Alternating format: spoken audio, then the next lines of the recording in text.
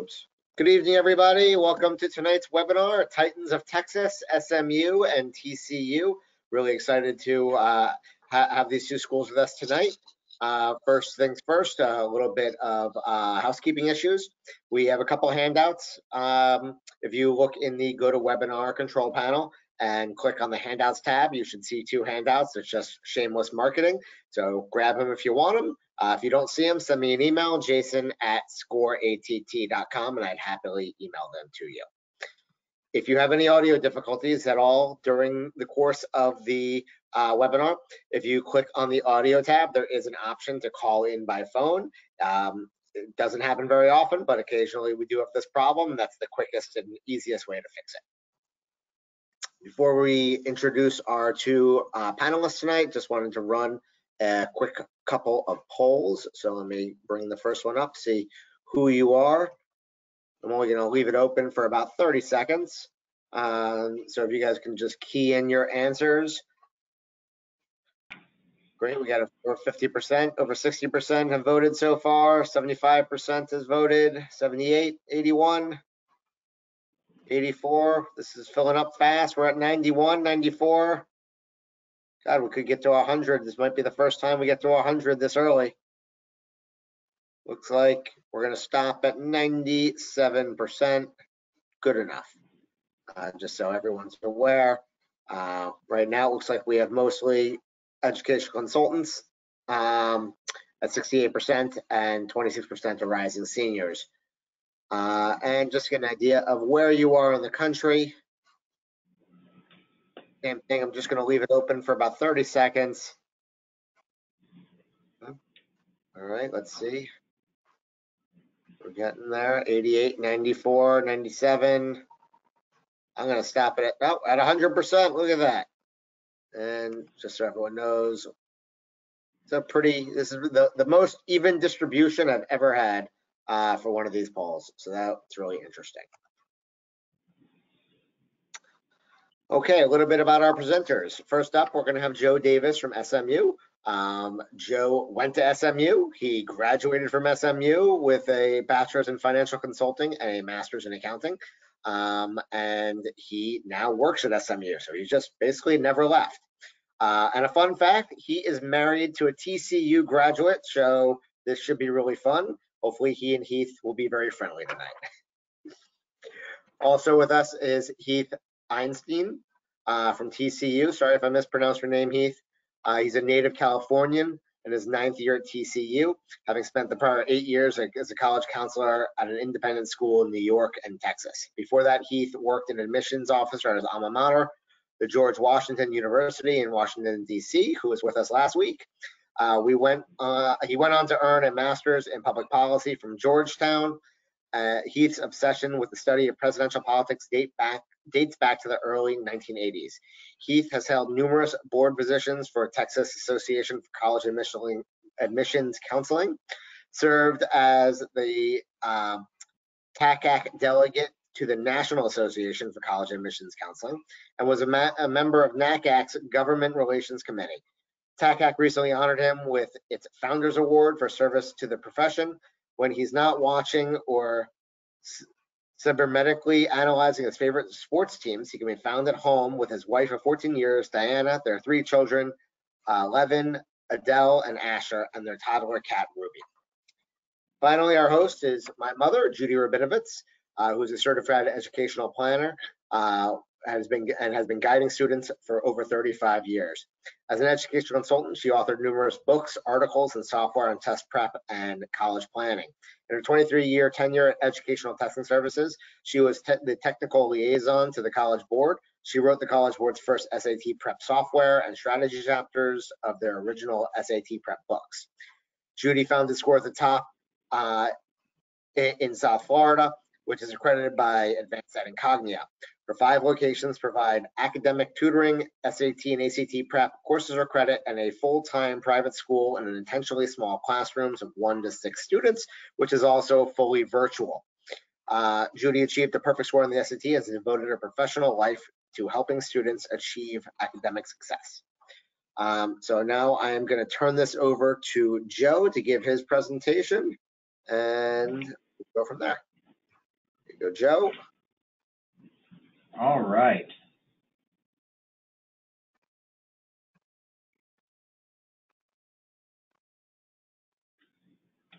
I think that is looking correct for all of you guys. And if that is not, just let us know in the chat and I'll get my screens cleaned up and let you see what you're supposed to see. Perfect. As Jason said, my name is Joe Davis. I'm the Associate Dean of Admission here at SMU in Dallas, and it's great to be able to talk with everybody this afternoon, give a little bit more information about the university, help you understand, if for those of you who are students, if this might be a good fit for you, and for those of you who are counselors, help you find students within your cohorts that might be finding a home at SMU. We are located in Dallas, Texas, about 5 minutes north of downtown. So what I would consider a suburban campus in an urban city. And so we have the benefits of being close to a major city, but at the same time, when you're on campus, you don't feel like you're in the middle of a downtown area. So it's really the best of both worlds in that sense. And I think that balance is something that carries over through a lot of the things that we'll talk about as we look at the university. We have about a total enrollment of just over 11,000 students, closer to 12,000 students. That includes our graduate population. We've got about 6,700 undergraduates. So really right there in the middle of a mid-sized university. Average class size about 22. About a third of our students, about 30% of our students are students of color, so students coming from all over the country, all around the world as well. When you look at our breakdown, that's one thing that makes SMU a little bit different from a lot of the schools in Texas, is that we get about almost 60% of our students from out of state. So bringing in students from all 50 states, from over 90 different countries, so a wide range of students from a wide range of backgrounds, going in a lot of different directions. When you look at our students, they tend to be interested in a wide variety of areas, multi-interested, multidisciplinary. Many of our students pursue multiple degrees. The curriculum has been designed so that students have the flexibility to pursue their interest and aren't limited by the structure of the university and the structure of the curriculum. So we really focus on empowering our students to be able to pursue their passions and seek out the opportunities they're looking for across the disciplines at the university. We have over 100 different majors. The university is structured with 5 colleges granting undergraduate degrees. I'll touch on each of them in a little bit of detail. The largest school at the university is our Dedman College of Humanities and Sciences. That's all of the traditional humanities programs in English and history and political science, but also, of course, our natural science programs in biology and chemistry, as well as math and physics and statistics and all of those areas. Also, some more unique interdisciplinary programs, things like human rights and public policy, health and society. Very strong programs there. Again, many students in Dedman find themselves double majoring either within the college or across the different schools at the university.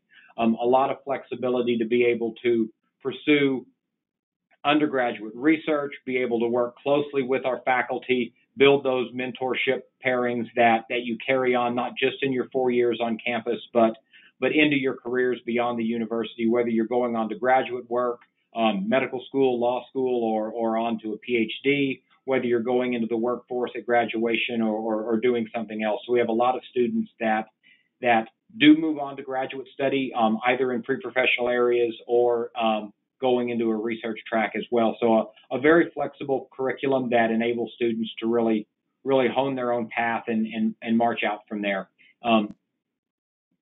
Dedman would be our most wide-ranging program. The other 4 schools are going to be much more focused in their particular area of study. The Lyle School at the university is our School of Engineering. Lyle is a very strong engineering school with 17 different ways to specialize in engineering degree at the university, so a very flexible engineering curriculum. Civil, mechanical, environmental engineering, electrical engineering, computer science, computer engineering, and then specializations in things like structural manufacturing, bioinformatics, video game development and design. So a full wide range of engineering curriculum at the university. What makes our engineers unique is that they aren't your stereotypical engineers. They are focused on leadership. They are focused on business careers. Almost as many of our engineers find themselves going into consulting as they graduate as going into a traditional engineering career. So they've learned how to solve problems. They've learned how to analyze situations, and they use that in a consulting career. And so it's really interesting to see where our engineers end up. We also have a very high percentage of our engineering students who are female, which is something we're really proud of. Over a third of our engineers are women, and so that's something that we're very proud of as well, to see that the diversity within our engineering school is gender as well as socioeconomic, as well as students of color. So a very wide range of students coming in pursuing engineering at the university. The Simmons School is our School of Education and Human Development. Simmons is the smallest of our undergraduate programs. Many of the programs they offer are focused at the graduate level, but within the undergraduate program, we have students who are obviously studying to be teachers, but also within the human development program, all of our applied physiology, sport management, sports performance leadership programs, those programs are done within the Simmons School here at the university. All of our student teaching is done here within Dallas Independent School District, and so you get real teaching experience. We have students who will do their student teaching as part of their undergraduate experience, or we have students who will graduate in 4 years and then do their student teaching the following semester as a post-grad as well. So a very flexible curriculum that's really designed to meet students where they are and help them prepare for their careers as educators. The Meadows School of the Arts at SMU is all of our performing arts programs, dance, music, and theater, but it also houses all of our communication arts programs, so advertising, journalism, corporate communications, public affairs, fashion media, art history. All of those programs are within the art school as well.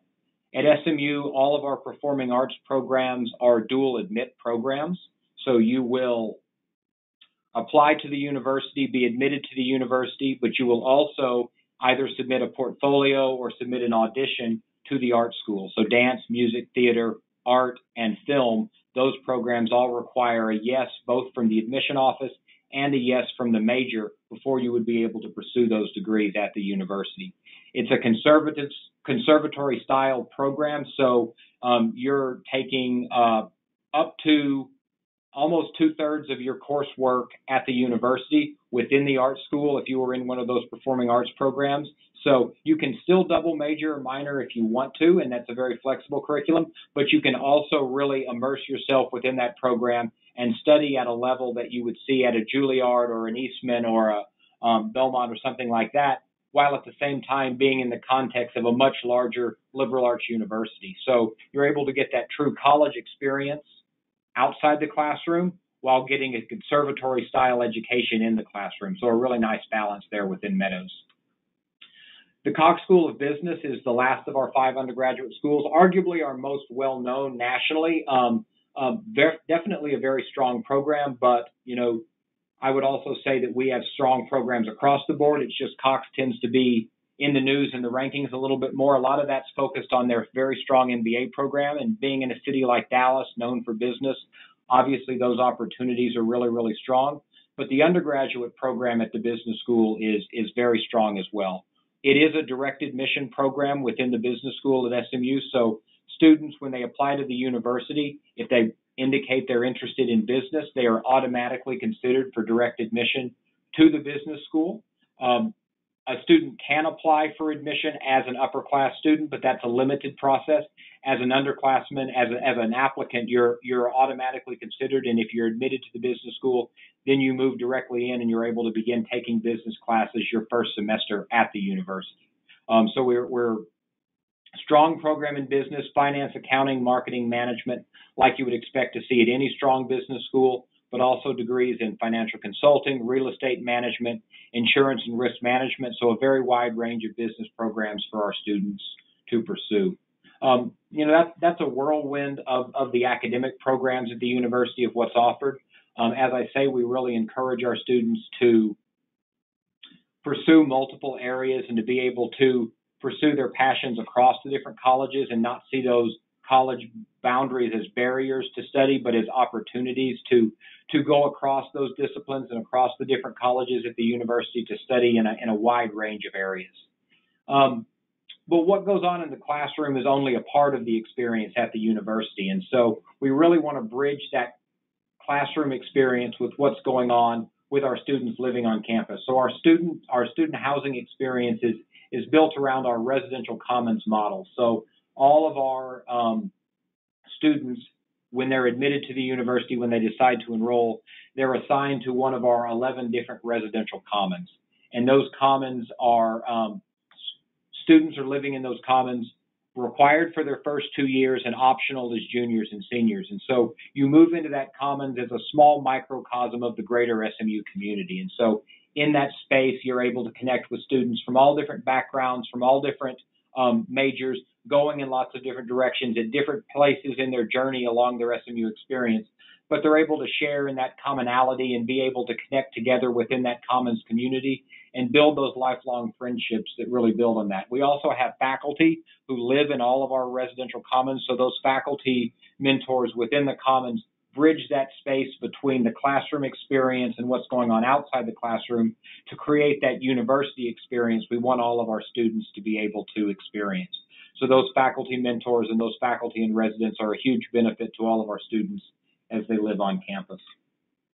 Outside the classroom, there's so many different things going on with over 200 organizations, Division I athletics, club sports, intramural sports, Greek life, various different organizations to be a part of. So certainly what's going on campus is a huge opportunity for all of our students to take advantage of that traditional college experience, and definitely not feel limited in terms of what's going on outside the classroom. And a huge part of that, of course, is the city of Dallas. You know, DFW, Dallas-Fort Worth, is the fourth largest metropolitan area in the country now. It's behind only New York, LA, and Chicago. So the opportunities in DFW are something that you're just not going to see in a small college town of 15 or 20,000 people. So the benefits of being in this type of an environment in terms of internships, in terms of mentorships, in terms of just student life and experience that's going on outside the classroom are certainly something that attracts students from all across the country and around the world to SMU. And we really benefit from that partnership with the city. And so the opportunities that the city provides our students, as well as the ways we're able to give back to the community and engage in community service and really be an active participant in the life of the city, give our students some really great opportunities there. So that's really just a whirlwind of the university itself. I'll spend a couple of minutes talking about our application process and what we look for and how we approach that as well, and give you some insight into how that process works. And then I'll turn it over to Heath to talk a little bit about TCU as well. At SMU, we're pretty straightforward with our process. We have two application deadlines, November 1st and January 15th.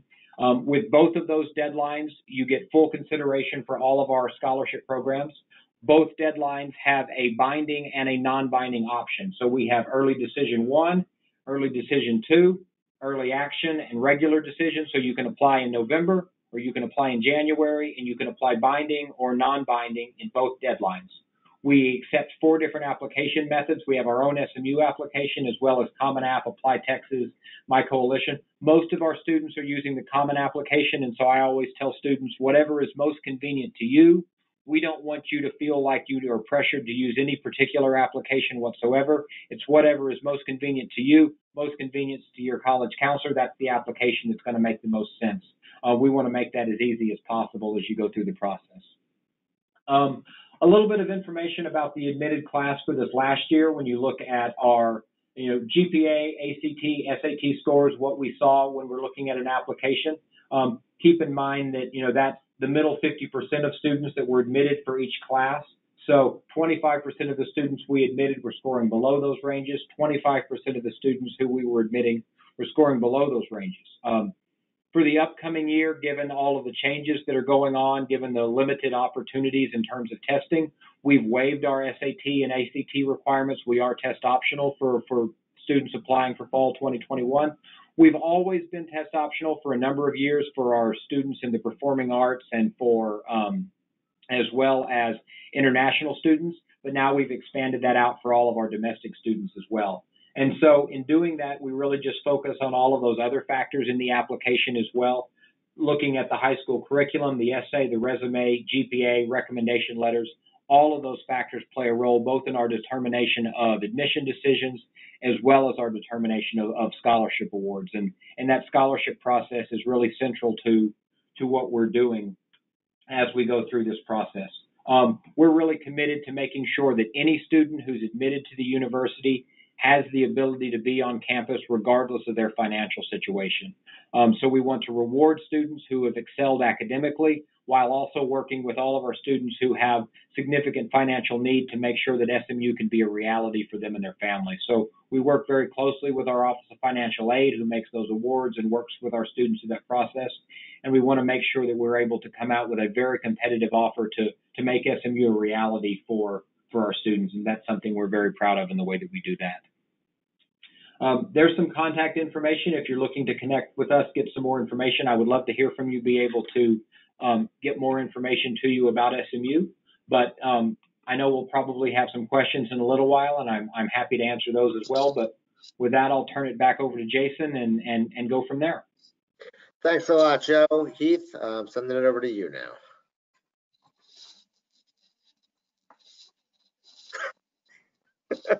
Hello. How's everyone doing? Okay, just want to make sure that we're all safe and practicing social distancing in the COVID era. Hope everyone is doing all right out there. Thanks for joining me. Jason, can everyone see my screen? Yeah, you're all set. Awesome. Okay. Well, it's really a pleasure to be with everyone tonight. And this is actually, I don't know, Joe, if you know this is the second of my presentations today with SMU as a co-conspirator. So happy to do this. My name is Heath Einstein. I'm Dean of Admission at TCU, and I am beginning my 9th year, as amazing as that seems to me, here at the university. And I wanted to, before I begin sharing some slides and information about why I think TCU is so great, is to tell you a little bit about how I got here, because my path is a little bit unusual. You heard Jason outline it a little bit. For many years, I served as a counselor at a couple of different independent schools. And in that role, I had a chance to visit lots and lots of colleges. And so over the years, I counted it up. I've been to over 200 different colleges. And my experience when I visited TCU for the first time was unlike any other school that I had been to. And I remember quite vividly driving onto campus and seeing the street signs that were in purple, and everyone I encountered here was just so happy to be here. And that really struck me. And I thought, well, geez, as I'm thinking about helping students, helping to guide them through this process, if we're going to be asking students to spend the kind of money that colleges charge these days, especially private universities, they ought to be really happy with their experience.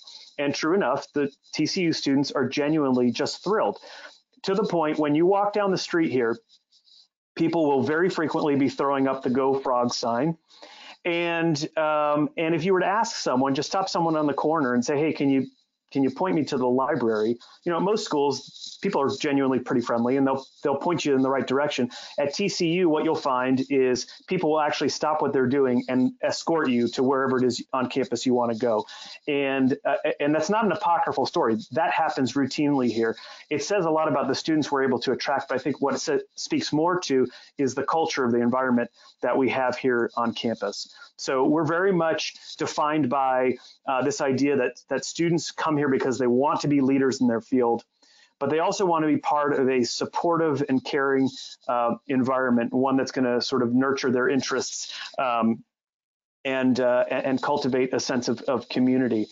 I like to start with the mission of TCU because I think that's a big part of who we are. We're a mission-driven place. So I don't need to read the words to you that are on the screen, but we talk a lot about these ideas of ethical leadership and responsible citizenship. not just in an information session like this, but when students come to campus, they can anticipate that they're going to be having conversations with faculty members in the classroom, with resident assistants in their residence halls, and all across this campus about what it means to be an ethical leader, what it means to be a responsible citizen in the global community. One of the very first questions that we're asked is, what does the C in TCU mean?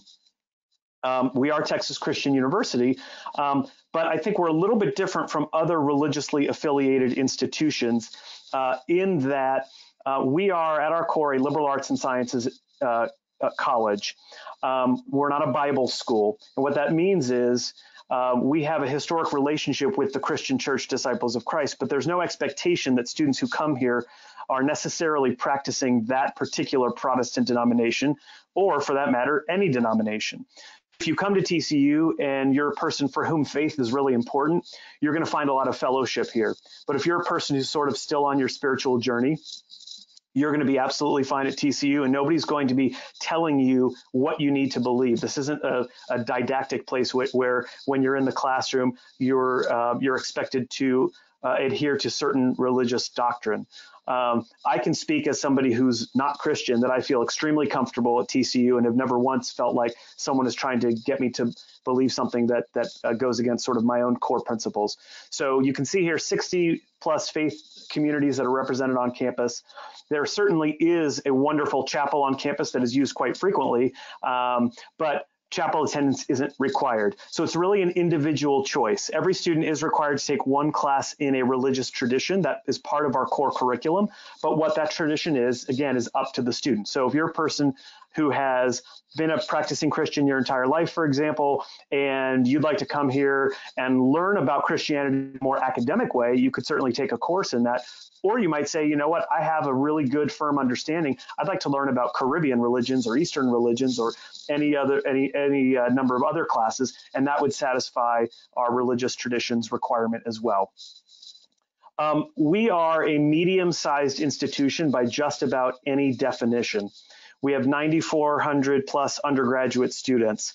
What is different about TCU than any other school a student could be looking at is that we're the only school that plays in a major Division I conference athletically, where the emphasis is almost exclusively on the undergraduate experience.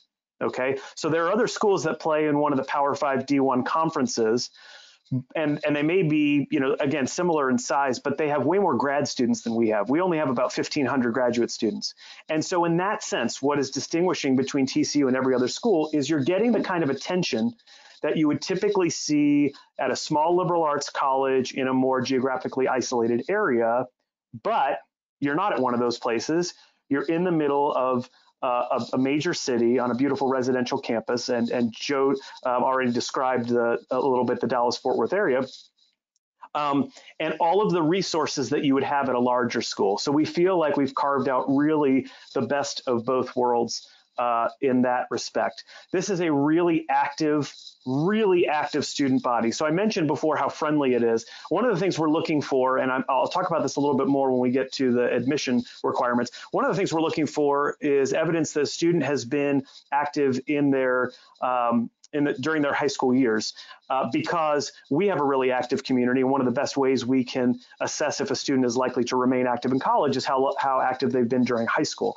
So when you come here, you're going to have the opportunity to participate in hundreds of clubs and activities, everything from athletics, either at the intercollegiate level or intramural or club level, to multicultural student organizations and service organizations. Service is a huge part of the experience. So it's very unlikely you're going to run into students who go to class and then come back to their residence hall and spend the rest of their days there. On the contrary, a lot of large group activities that occur, traditions that are just wonderful, and things that students look forward to every year, like our annual tree lighting ceremony the Tuesday after Thanksgiving break. We have something called the Common Table, where there is literally one long table set up in the middle of campus commons where everyone gets to break bread together.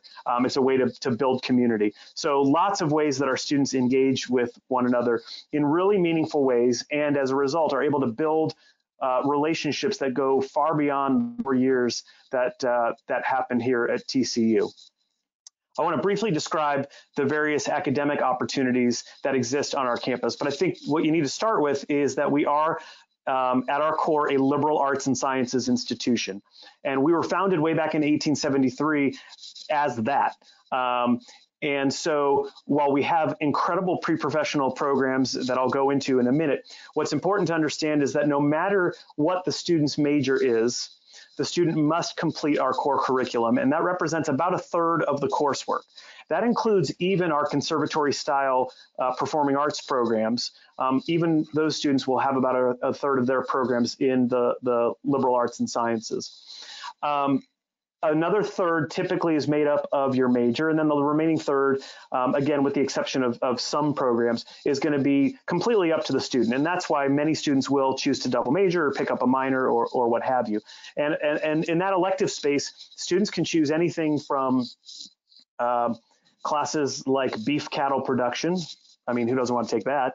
To from Bach to rock. And everything in between. So lots of choices. And you know, this is where whenever I flip through the course catalog, I say flip, I don't do that anymore because nothing's printed on paper. But whenever I virtually flip through the course catalog, I get really jealous of students because they get to, you know, map out some really interesting classes that go beyond what they plan to do professionally. We have 8 different colleges at TCU at the undergraduate level. And this is in no particular order. The Neely School of Business, we're consistently ranked as having one of the top 25 undergraduate business programs in America.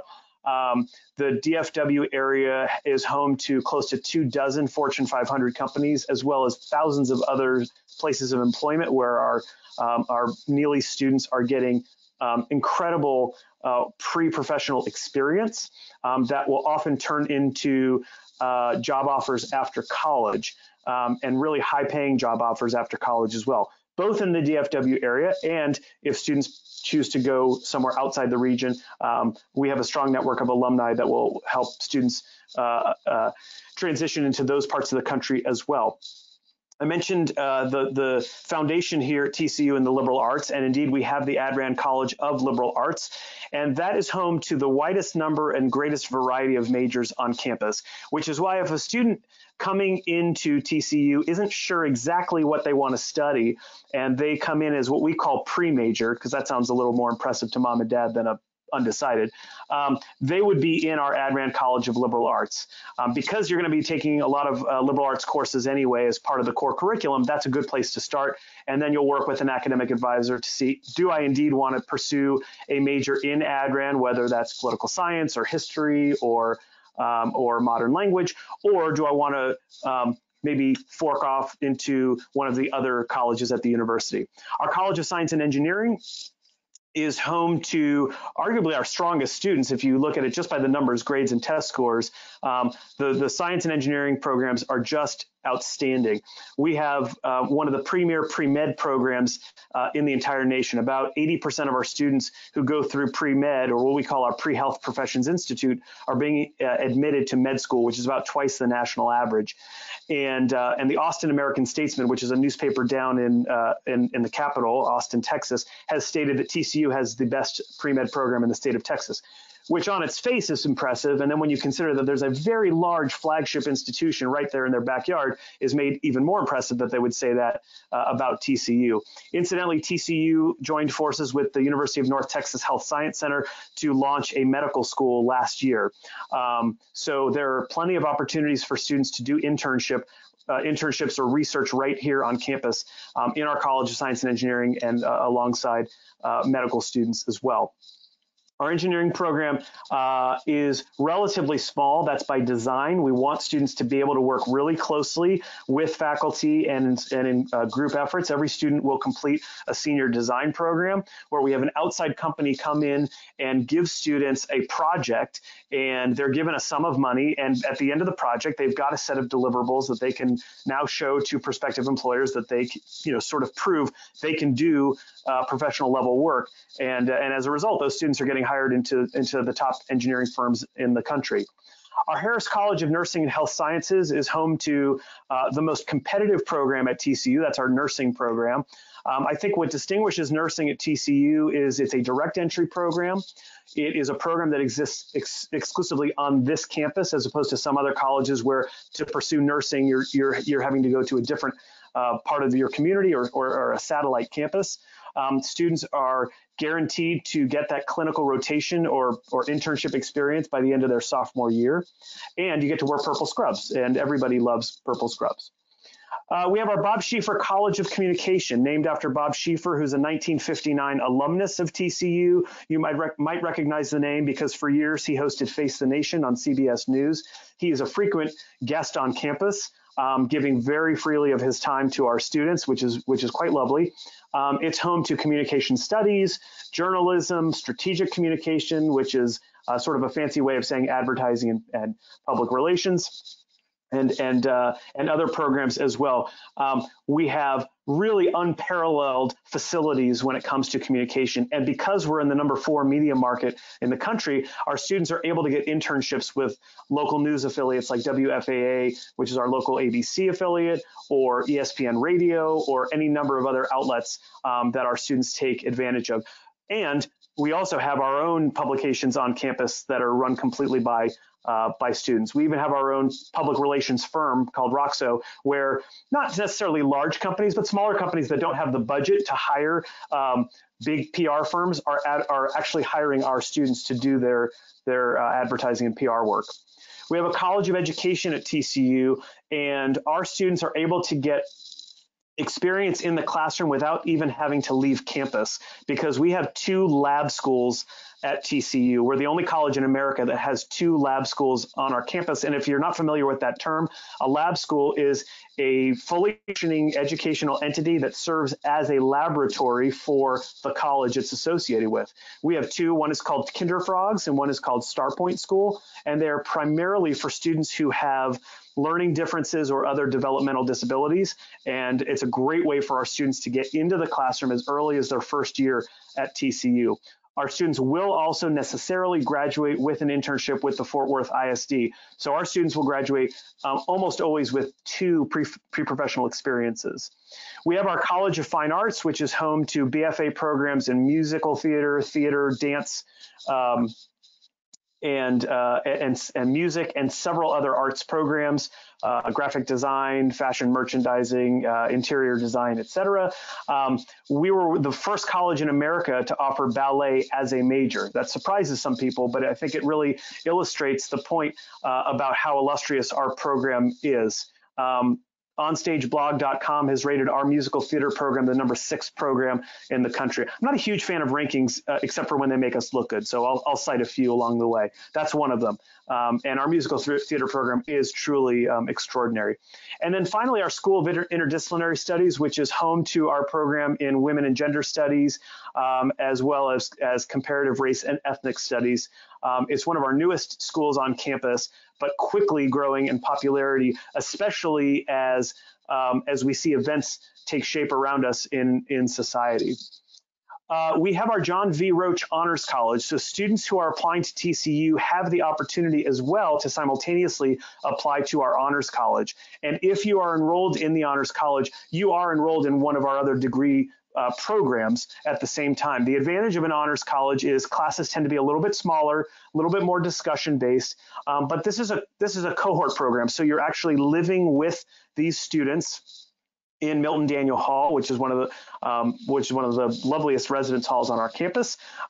If students are not able to gain entry into the Honors College as an incoming student, after your first semester at TCU, if you have a 3.5 GPA, you're eligible at that point to join the Honors College. The idea isn't that it's more difficult or challenging necessarily. We're not adding on to. It's really you're taking honors classes in place of one of the other classes that you'd be taking in a given semester, and you will have the opportunity through honors to complete a special project before a thesis or seek university honors by the time you graduate and have a special ceremony. Okay, I do want to talk a little bit about our admission process. Our application will open up here on August 1st. So we're putting the finishing touches on that. It's incredible. Just as we finish one cycle, we move right into the next cycle. We have two different deadline dates. One is November 1st, the other is February 1st. November 1st offers both early action, which is non-binding, and early decision, which is binding. So for students who say TCU is absolutely my first choice, I can't imagine going anywhere else, then November 1 early decision is a great way to go, and we'll let you know again by January 1st. But we really only encourage students to do that if they know this is where they want to be. We're not one of those schools that's trying to push ED very hard, because we know that students sometimes feel pressured into making that choice because they're trying to game the system. For us, we just want students to make that decision if genuinely this is where they want to be. Like SMU, we offer 4 different application platforms, our own application, Common App, Coalition, and Apply Texas, which is sort of our state's version of a common application for the 85% of the people on the call who are not from the state of Texas and aren't aware of Apply Texas. But it matters not to us which of those application platforms you choose. And I think that's an important point to drive home, because a lot of students feel like, well, if you're offering your own application, don't you really want to see your application? And the answer is no. We want to see the application that's going to allow students to put their best foot forward. If that happens to be Apply Texas or the Common Application or the Coalition, by all means, you should use one of those. The other thing is, we have custom questions on those other application platforms that essentially mirror what we're offering on our own application anyway. So truly, it doesn't matter to us. Once you submit that application, we have, as many selective colleges do, we employ a holistic review process, meaning we're looking at everything that you submit to us. The vast majority of the decision will rest on the student's academic preparation. And we define academics rather loosely, because like SMU, we also have moved to a test optional environment for the entering fall 21 class. So if you submit test scores, that will be part of the review of your academics. But if a student chooses not to submit test scores, they're not going to be harmed at all, either in the review for admission or review for academic scholarship. What we want to see is students who are prepared to succeed here, because we could think that a student is an incredible person, but if we are concerned that they're not going to be able to do well in the classroom, then all that other stuff doesn't really matter, and the student isn't going to gain admission, because it doesn't really help the student or help the university to admit under those conditions. Once the student has established they can do well in the classroom, that's when we really start to focus on the other elements of the application. So I mentioned earlier that we've got an extremely active campus, and that we're looking at a student's co-curricular accomplishments when we're trying to assess their likelihood to thrive outside the classroom at TCU. I'm really careful not to say co-curriculars at your school, because there are a lot of students who have chosen to pursue activities that are outside their school community, and that's absolutely fine. There are many students who frankly need to work to help their families make ends meet and don't have the time to be involved in 5 or 7 clubs on their campus, and that's okay too. We really want to get as holistic an understanding of the student as possible. So to the degree that a student is willing to share who they are, we want to see that. It's one of the reasons why we offer students the opportunity to submit what we call the freedom of expression. So you don't see that here because it is an optional item, but as part of the application, you'll see we have for decades offered this freedom of expression. That's for students who feel like the traditional application doesn't capture everything about them that they would like for us to know. So if you were to look around my office, which you don't have access to right now, but as I'm staring around, I have submissions of freedoms of expression that students have sent in over the years. Some of the more traditional freedoms of expression would be an additional writing sample, maybe some poetry. Some students will send us a link to original music composition that they've constructed. Other students are even more creative, and they'll send in physical items to us. All of that is great. None of it's going to make up for a lack of proficiency academically, but it does add texture to a student and in our understanding of the student. So that's really important. We also require an essay, as many schools do, and one teacher recommendation and a counselor recommendation. You can see here what typically a successful student is in our process. This will give you a sense of, if a student is going to be competitive for admission. Obviously, scores and grades above those marks don't guarantee admission, and below don't guarantee that a student wouldn't be admitted, but just gives you a sense of where you ought to be, at least if you want to feel like you've got a good shot of being admitted to TCU. Understand that we're not trying to keep people out. One of the things I love about TCU is, while we're selective by definition, we're admitting almost half of the students who apply to the university. So I like to describe TCU as a selective but accessible place. If students aren't admitted, we do offer the ability to transfer as long as you've done at least 12 credits, so about a semester at another institution, either a 2-year or 4-year institution, and have established that you can handle college level work. We will invite hundreds of transfer students to campus each fall semester. Okay, so what does it cost to get to TCU or to be at TCU? We're not the least expensive school in the country. We certainly recognize that. I'm embarrassed to say that we're not even among the top 100 most expensive colleges in the United States, if you can believe that. That doesn't really help if you think that $66,600 is a lot of money, and it is. The good news is we offer a lot of academic scholarships, everything from our Founder Scholarship, which this past year was $12,000, all the way up to the Chancellor Scholarship, which is full tuition for our top academic students. We will interview students for the Chancellor Scholarship. There's a special Chancellor Scholars Weekend in February. We will invite about 140 students to campus to vie for that scholarship, and about 50 or 60 will be awarded that each year. But even if you're not awarded that full scholarship, there's still ample dollars to be earned through our competitive academic scholarship program.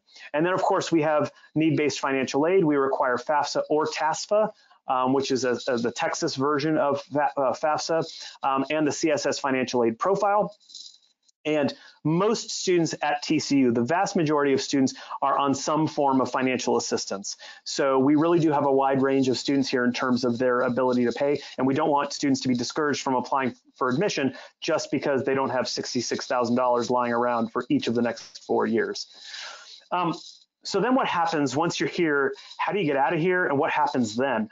TCU is one of those places that is really focused on students preparing for life outside of the university. So you can see that students are quite successful both in landing internships when they're pursuing their degrees here at TCU, but then also after college, securing those jobs. I like to point out the bottom left part of the screen where it shows what we call our internship scholarship program. So what that is money that the university has designated to students to pursue unpaid internships. So oftentimes students will during the summer, for example, be able to secure an internship that's going to help advance their career, but it's offered as an unpaid internship. And we don't want students to be forced into making a really difficult choice. Do I work at the local movie theater so I can earn some dollars to spend during the upcoming year, or do I get that internship on Capitol Hill that, as a political science student, will really help me in figuring out if I want to do this professionally and perhaps even get my foot in the door for a job after college? What the internship scholarship program says is, don't make that difficult choice. We will actually pay you so that you can have that really important internship. The other thing to understand about career services at TCU and what we call our Center for Career and Professional Development is that once you're in the system, you're in for life. You've sort of paid. So if in 30 years you decide, I'd like to make a mid-career change and do something completely different, you can come back to TCU and work with one of our career specialists without having to pay for it, because you've already paid along the way. You don't have to go out and spend $10,000 to hire a career coach. Again, you've already done that. So we feel really good about that as well. And then finally, just a comment about Fort Worth. This is by itself the 13th largest city in the United States. And then, as we both have shared earlier, you're part of the larger DFW metropolitan area. So students have access to anything they could find in a major city, anything from professional sporting events to live theater and music. And what I love about TCU is we're about 10 minutes from downtown, but we're on a gorgeous residential campus that really provides students this idyllic setting in which to study, but still, again, have access to anything that you could want. A lot of students, and as I wrap up here, a lot of students, they sort of come into this wanting to learn more about SMU and TCU because the schools on paper sound a little bit alike. Hopefully, after Joe and I have spoken, you're getting a sense of how different they are. When you have an opportunity to come visit campus, I would encourage you to visit both campuses, and you'll really see with your own eyes how the schools differ quite a bit. I think, and Joe would probably agree with me, that SMU is a reflection in many ways of the Dallas community in which it is situated, and I think TCU in many ways is a reflection of the Fort Worth community in which it's situated. And the nice thing is, as a student at either school, you have access to two major cities. So I'm going to stop there, and we can move forward with the rest of the program. Okay, thanks a lot, Heath. Mom and Joe, come on back on. Let's get Joe. Great. Thanks, guys. Oh my God, I never typed notes so fast in my life. You talk faster than I do, both of you. But thank you for such a thorough presentation. So here are some of the questions that have come in. I'll give you the ones that we got in advance, and then Jason will follow up with ones that he's gotten as we've been on the air. Okay. So because this year, since you've gone completely test optional, do you think, first of all, that you're going to see more applications, perhaps more applications from Texas kids who want to stay closer to home because of pandemic, and the fact that the kids who will be applying to you perhaps might not have applied before because their scores may not be high enough? And then further, do you think that that will see your average SAT or ACT scores go down because the kids who are submitting scores have not had much of a chance to, let's say, super score? Whoever wants it, my first guinea pig. I'll jump in. A lot of questions within that question, and all good, all good questions. I think I'll start from here, which is not going to answer your question, but I'll get there, Judy. I was on a call earlier today with some other enrollment leaders, and one of the things that I shared about what as we reflect back on what has been an unprecedented 3-month period in our lives and in our history, and what has been the strangest enrollment year that any of us have lived through, is that as challenging as it was for seniors in high school to make their final choices, especially since many of them couldn't visit campuses, I think the year that we are about to start is going to be even more difficult, because high school juniors, now seniors, so the rising seniors, will be living in a COVID environment for their entire college search.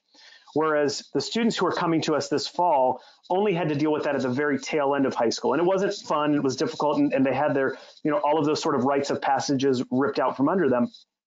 At least they could start and get a lot of the way through the journey before all of this transpired. I think that we're in for a real challenge this year. As far as the impact of going test optional goes, I think, and I mentioned this to you before we got on the air, I think that the impact of, or sort of the projected increase that colleges usually see when they move test optional may be mitigated somewhat by the fact that almost every college has done that this year. Where you may see impact is schools at a very highly selective level, and even schools that may be in that sort of next rung down may see an increase. So we may see a slight bump. I don't think it's the bump we would have seen had we done this in isolation 5 years ago or 10 years ago. As for the impact on the average test score, I think you're going to see, on the one hand, yes, students will only be taking the test maybe one time, or at least a certain percentage of students who in the past would have taken it multiple times may only have the chance to take it once. But you're also going to see students who have scores that in the past would have been in the lower range for us now choose not to submit. So that will have the opposite effect. So as we've been modeling out what might happen next year, I think any discrepancy plus or minus just a few points. I don't think you're going to see a massive swing, at least at our school, massive swing one way or the other. I do think that we're going to see more students choose to pursue college locally. That was something that we had our eye on as we were making our final decisions, both in regular decision this past year and then moving on to the wait list. We were paying very close attention and looking especially at students from the DFW area and then a little bit farther afield to the rest of Texas, knowing what the surveys were saying, that the high school seniors weren't planning to go as far as maybe they would have under a different set of conditions. The survey data I've seen so far about the class of 21 is they are willing to look again more broadly, but all of this is going to be predicated on the ability for us to sort of to get rid of the virus. If we can't do that in the next 12 months, all bets are off. Joe? I thought that's a lot. Joe, I agree. I agree with what Heath has said. I think that, you know, from a local standpoint, there's a couple of different things to consider, particularly when you're talking about schools like SMU and TCU that still have residential requirements on campus and expecting students, you know, to be able to be on campus. It's for a student who is making a decision of, I want to stay, not only do I want to stay close to home, but I literally want to stay at home, you know, there's still a decision to be made about whether or not, you know, whether or not that's going to be something that's appealing for a school like SMU or TCU, when there are, you know, places like University of Texas at Arlington and University of Texas at Dallas that can serve those populations. So I think that's another factor that we have to consider. But I do think we saw, in terms of the students who did choose to enroll, we did see a strong interest from the local area. We always have a strong local group, but we saw in it what we saw was students that had the opportunity to go to very, very attractive options out of state, looking much harder at those options that were closer to home because of the uncertainty. And I think that's something that you know, to Heath's point, I think we're very different places, but we both benefited from those students. Are either of you open to tours right now, either formal on-campus tours, limited in number, or perhaps for a family to just drive and walk on campus to get a feeling of what the school feels like? Joe, why don't you take this first? Okay, go for it, Joe. So we are. I don't. You can see I'm sitting in my office on campus right now. So we are slowly reopening the campus at this point. We are open to students coming on campus, but at the same time, you know, we want to make sure that we're doing that in a very safe and deliberate way. And so, you know, the campus, if you're walking the campus right now, buildings are going to be locked.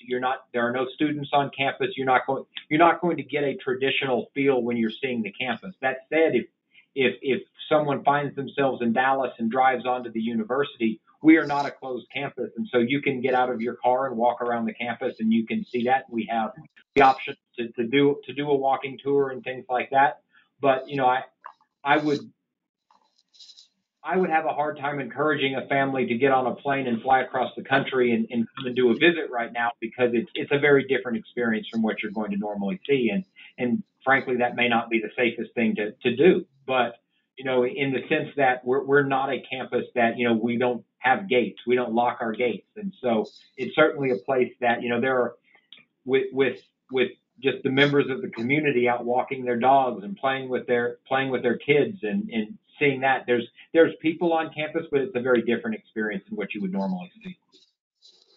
I would echo what Joe said. In many respects, our campus is physically very similar. We don't have gates and people can walk around.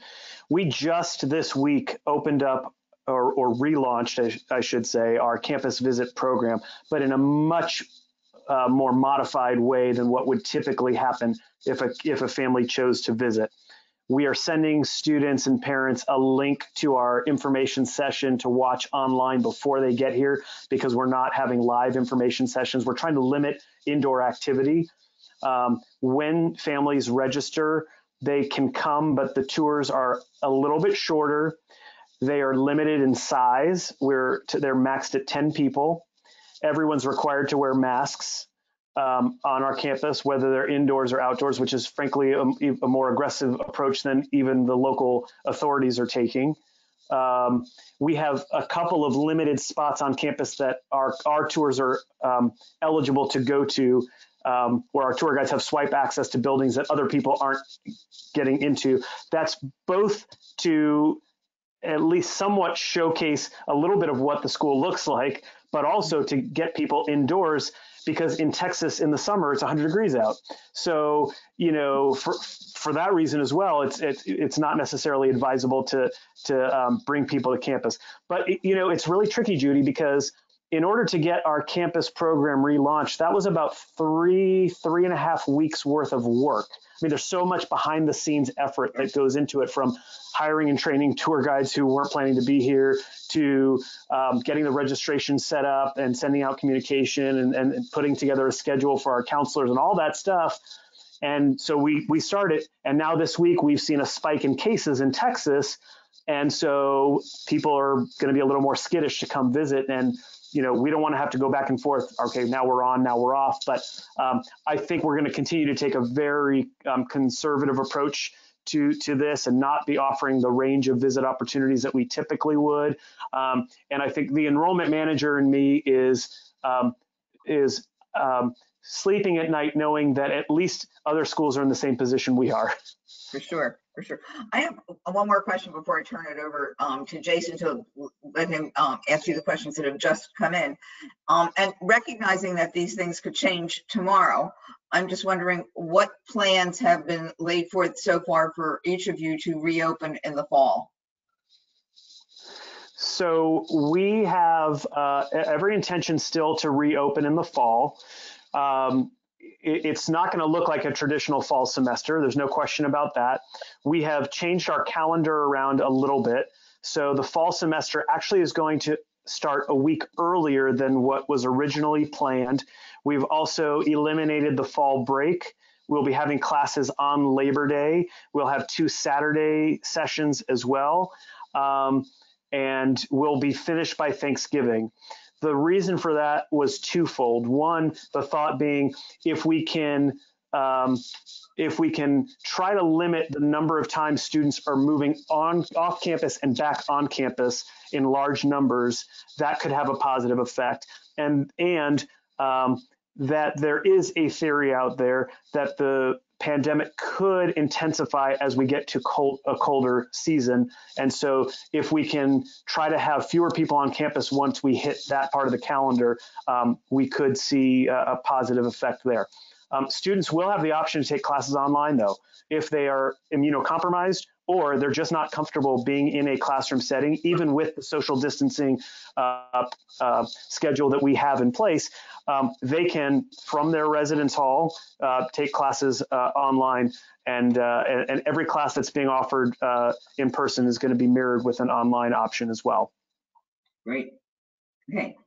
And Joe, SMU? I would say we're very similar.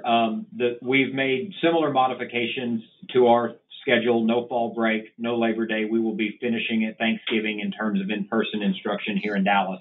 The expectation with no one returning from Thanksgiving break back to campus. Now, if a student isn't able to go home for Thanksgiving, and if a student needs to be housed through the end of the semester, then we have accommodations in place for that. But the expectation is that most of our students would not return to campus, the vast majority after that Thanksgiving break.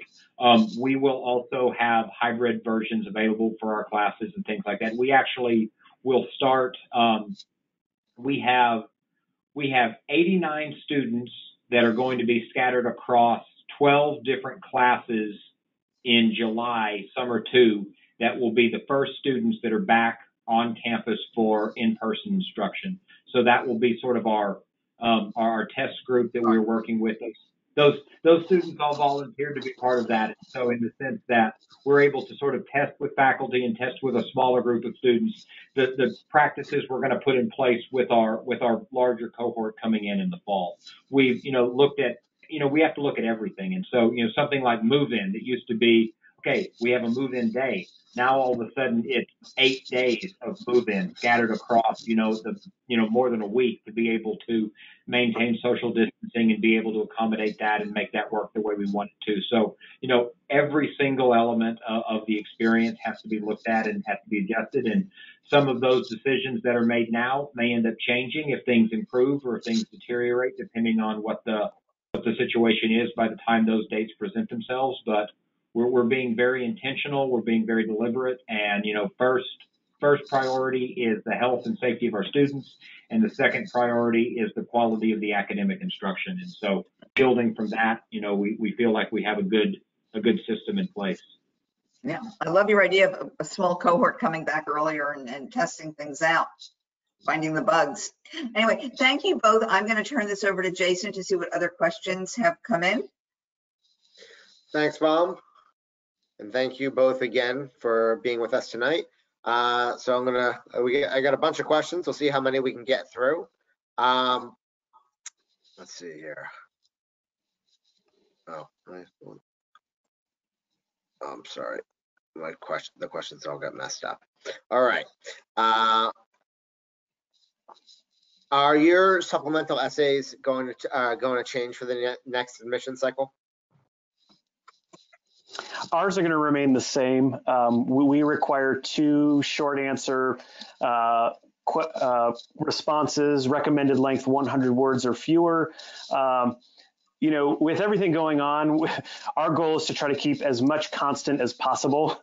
So little things like that we might otherwise examine from year to year, we're gonna keep the same.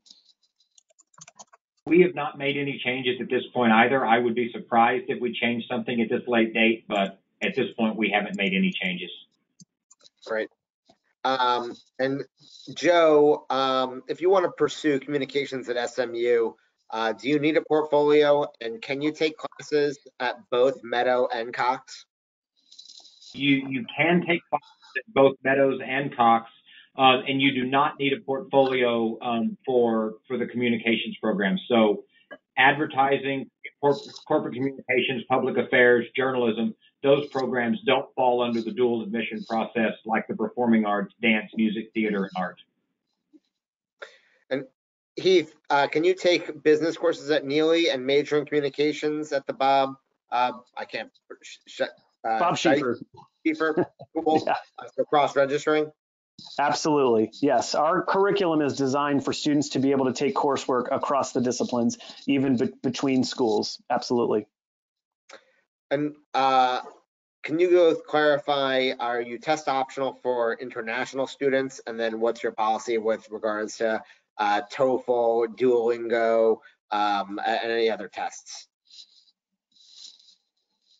We're test optional for international students as well. We certainly, we're still going to require demonstration of English proficiency. So while SAT and ACT are optional, the student would still need to submit TOEFL or Duolingo in order to demonstrate that. Exactly the same for us as well. Right.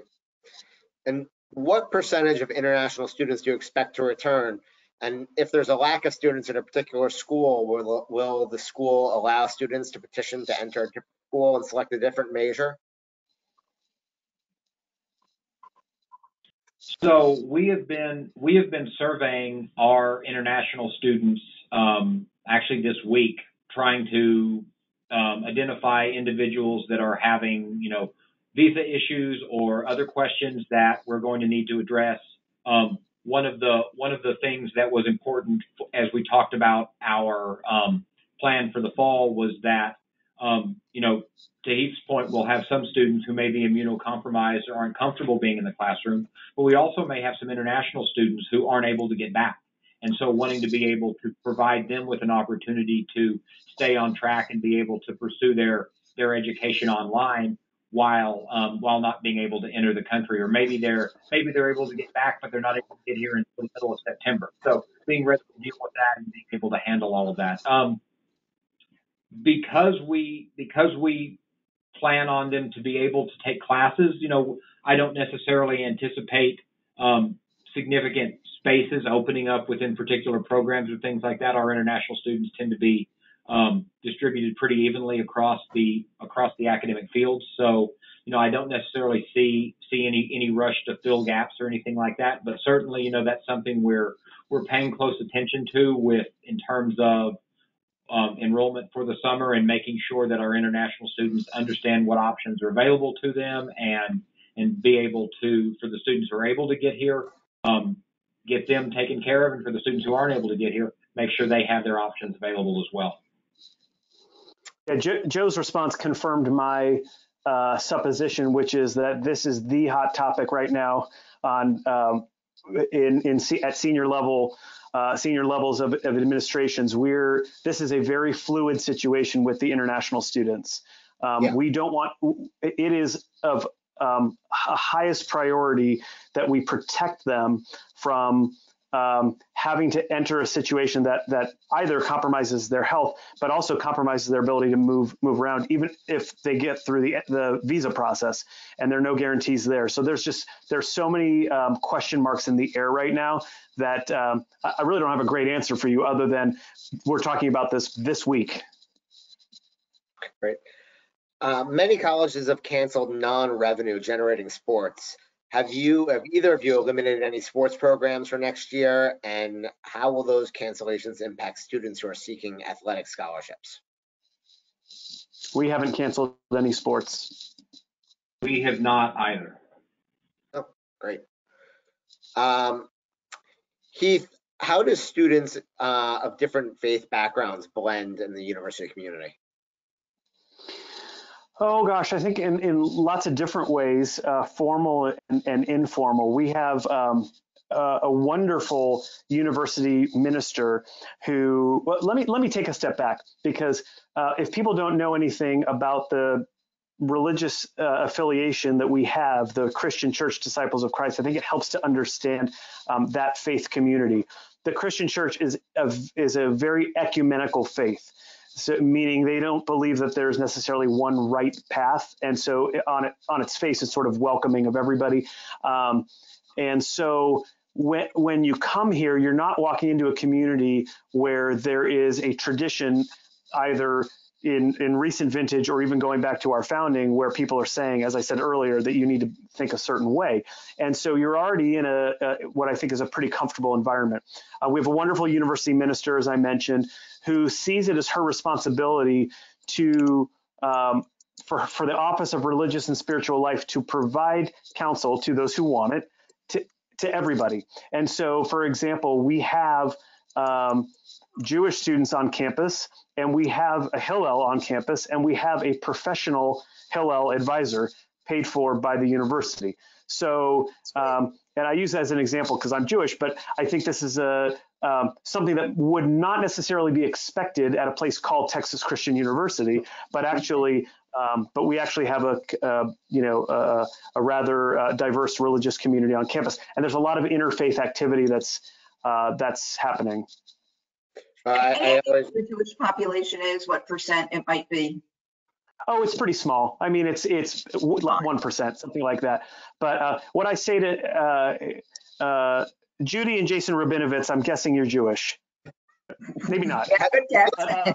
If you're working with Jewish families, what I always say to them is, look, I don't want to. I'm not going to tell you this is a place. If you're a person who needs kosher dining options and you want to daven every day, this ain't the place for you. But if you want to come to a place where you're going to be able to connect with other Jewish people and you're not going to feel threatened in any way, there's no BDS movement on our campus at all. This is a really, really comfortable place for Jewish kids to be. Heath, it's funny when you said you were Jewish. It reminded me of my children's school, which is an Episcopalian school. They go to St. Andrews in Boca Raton, where we have a Jewish headmaster. There you go. And the school, they sometimes call the school St. Mordecai or St. Moses because it's Jewish. Joe, do the residential commons have their own dining facilities, and what percentage of students stay in the commons during junior and senior year? Sure. They do not have dining facilities within the commons themselves. So we have two main dining halls, one situated sort of within a cluster of 5 of the commons in the south end of campus, and then one closer to the north end of campus where the other group of commons are. So there's 2 main dining halls that are part of that. We have about 30% of our upper class juniors and seniors who are living on campus, but that includes students who are living on campus in housing that we have beyond the residential commons as well. So we have some upper class housing that are not part of the commons. And so we have more students who want to live in the commons than we have space within the commons to fill them. So we accommodate as many of those juniors and seniors as we can, and then work from there to make sure that they have a space on campus if they want it. I really like to thank you both. I've kept you long enough, and we've covered virtually every question that was asked tonight. And so, again, thank you both for coming, for being with us tonight. Just want to let the crowd know we have some more webinars next month. We are starting a new webinar series. It's going to be hosted by another one of our educational consultants, Kathy Hart. We're going to be hosting FRAC, which is the Florida Regional Admissions Counselors, college counselors, the regional readers and admissions from, I think there's about 20 to 30 colleges across the country. Each week we're going to be covering a different topic. There's a list of the topics here. If you go to scorewebinar.com, you can sign up for all of these at once. Real fast. And if you go to scorewebinars.com, you can see the links to all of our previous recordings. Again, thank you both for coming tonight. We really appreciate it. And thanks to our audience for being part of this webinar. Thank you so much. Stay well, and I hope to be walking on your campuses soon. Thanks for having us. Thank you, Judy. Thanks, Jason. You're welcome. Stay healthy, everybody. Good night.